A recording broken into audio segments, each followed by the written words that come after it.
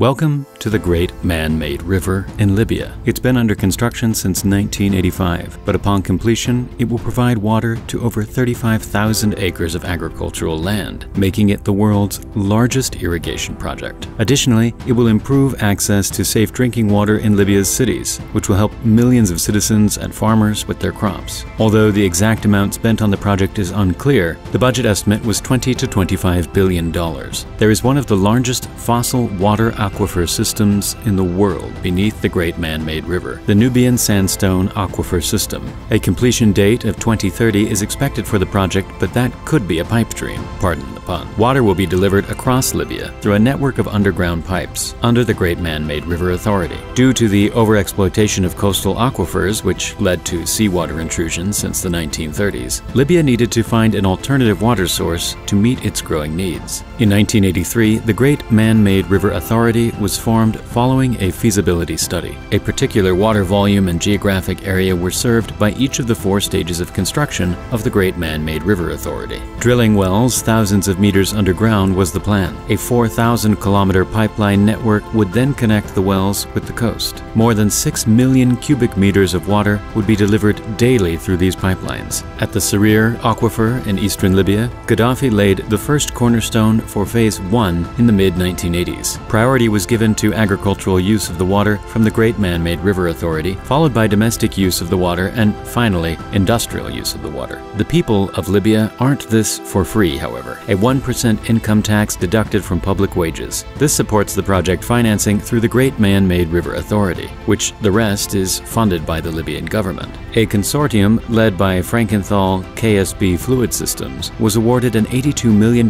contract by the Great Man-Made River Authority in October 2001 for the construction of major new pumping facilities. A $15.5 million contract was awarded to the Nippon Koi Halcro Consortium in January of the following year. After the pumping station was completed, KSB was responsible for providing technical support and servicing the plant for 1 year. During Phase 3, 1,200 kilometers of additional pipeline were installed, increasing the total daily supply capacity of the existing system to 3.68 million cubic meters and providing 138,000 cubic meters to Tobruk. By 2009, Phase 3 had been completed. 6 security guards were killed when NATO warplanes attacked a pipe plant at Brega on the 22nd of July 2011. Pro-Gaddafi forces launched rockets from the building, according to NATO. Following a warning from Libya that NATO-led airstrikes could damage the Great Man-Made River project, the attack occurred shortly thereafter. The river's flow was not completely halted due to infrastructure damage, according to reports. In 1953, scientists found vast quantities of fresh water trapped in the underlying strata of the deserts of southern Libya while looking for new oil fields. There are pockets of water that are only 7,000 years old, but most of the water was collected between 38,000 and 14,000 years ago. The underground basins are divided into 4 major groups. An estimated 20,000 square kilometers of water can be accessed in the Libyan sector of the Kufra Basin,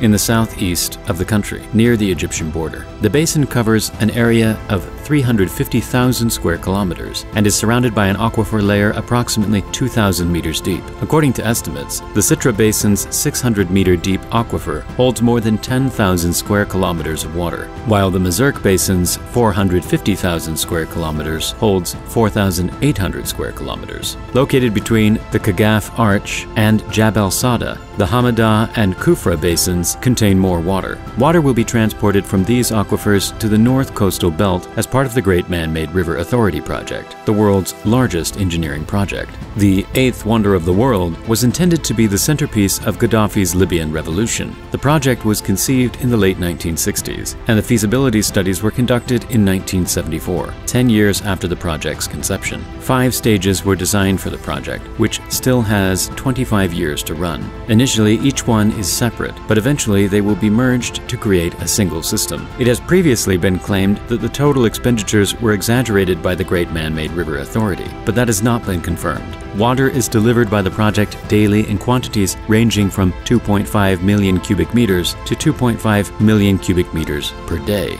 depending on events in the country. Despite Libya's political and economic instability, the Great Man-Made River Authority has operated with 2 of its 4 phases in the post-Muammar Gaddafi period. A number of accidents, vandalism attempts, and maintenance operations have been reported and updated on the Great Man-Made River Authority's official Facebook page. To date, 34 pumps have been installed in the Al-Hassaneh Sal Al-Jafara system, equivalent to 45.3% of the target for the year. Phase 1 and 2. In August 1991, the first phase of the project was formally inaugurated and provided 2 million cubic meters per day through a 1,200-kilometer pipeline linking As Safir and Tazarbo with Benghazi and Sitra via the Ajdabiya Reservoir. Approximately 250,000 concrete pipe sections, 2.5 million tons of cement, 13 million tons of aggregate, 2 million kilometers of pre-stressed wire, and 85 million cubic meters of excavation went into this project, which cost $14 billion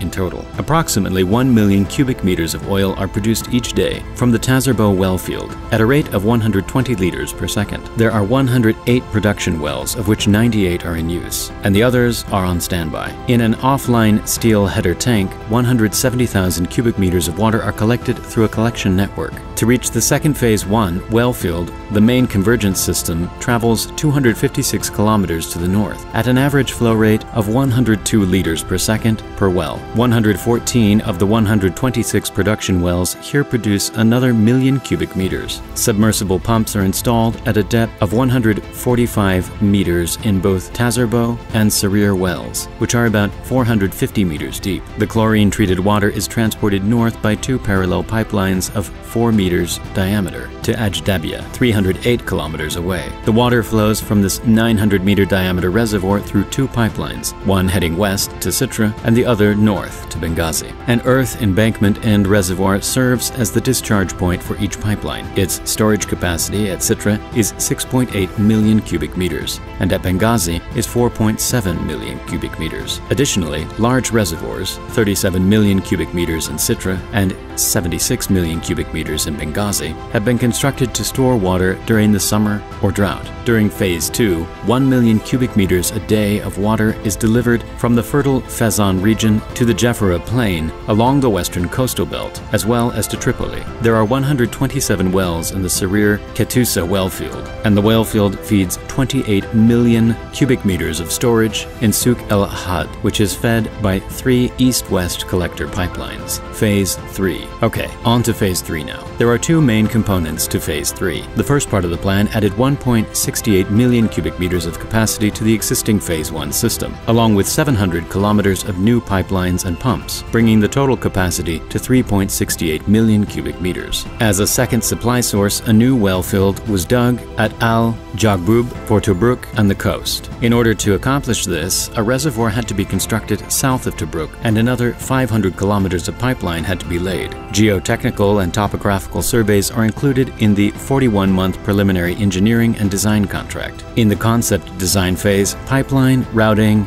and profiling, hydraulics, pumping stations, mechanical and electrical systems, control communication systems, reservoirs, corrosion control, power, operational support, and maintenance are extensively considered. First quarter 2005 was the deadline for evaluation and detailed design tenders. Ajdabiya Reservoir and a pipeline connecting it to Tobruk were part of the last 2 phases of the project, which also involved connecting the eastern and western systems at Sitra. A former Libyan leader predicted that irrigation water from the Great Man-Made River Authority would make the desert as green as the country's flag once the project was completed. However, the authorities have not fully considered the effects of climate conditions and change on the Great Man-Made River Authority's project, despite doing much to ensure access to water throughout the country. The project has been under constant threat of physical attack and has suffered from gross mismanagement, even as Libya's political and economic instability has made it more vulnerable. Due to the increasing demand for water in Libya, it has become increasingly important to devise alternative measures methods for managing groundwater resources and explore other water resource development schemes, including revisiting desalination and potentially other technologies. A total of 10,000 people and 4,500 pieces of equipment are employed on the project. The Libyan cement company supplies 2,500 tons of cement per day to the pipe plants at Brega and Sarir in 127 cement tankers. Scientists estimate that the amount of water is equivalent to 200 years of Nile River flow. There is no doubt the Great River is a triumph against thirst and hunger and can't come any quicker in the eyes of Libyans.